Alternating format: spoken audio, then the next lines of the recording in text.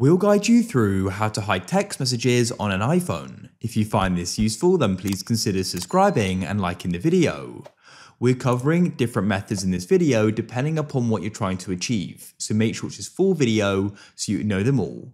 So if you want to go and hide text messages from appearing on your lock screen or what they go and say on your lock screen, then what you need to do is go and open up your settings.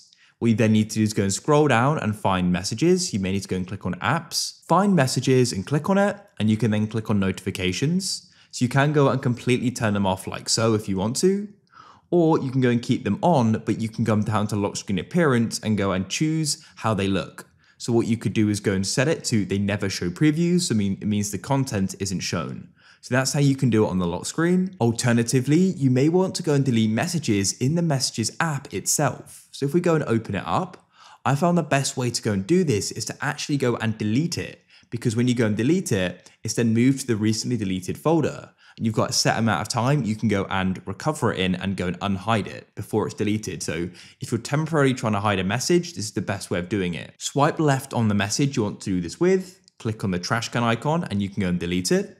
And what you can do is go to the top left and click on edit and show recently deleted. And what you can do is go and see the messages you've gone and deleted here. You can see on the right how long they'll go and remain in recently deleted for. And so what you can do is go and recover them before that and go and unhide them. So it's a pretty good way of doing it, but just make sure you do it before that time expires, otherwise you'll lose it. Select it and click on recover in the bottom right, and that's it.